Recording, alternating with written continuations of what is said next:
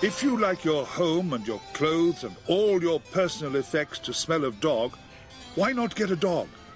Phyllis Church is a typical American dog owner. Have you finished your business yet, Mr. Doggy?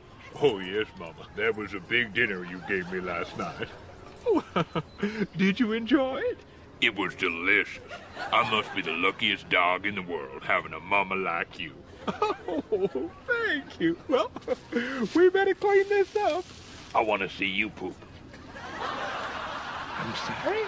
I want to see you poop. You always see me poop. I want to see you poop. Well, no, I can't do that. Sure you can.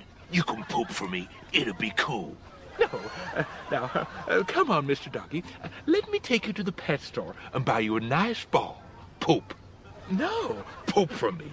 I said no. If you love me, you'd do it. I don't think I can poop right now. Sure you can. You've been farting like a trooper all afternoon. Maybe a little one. Do it, goddammit.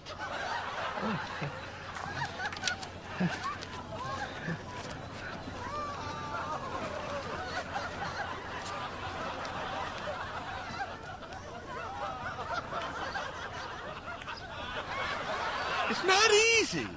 Just relax.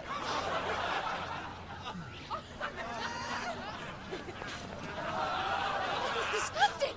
You should be ashamed of yourself! Oh, I can explain.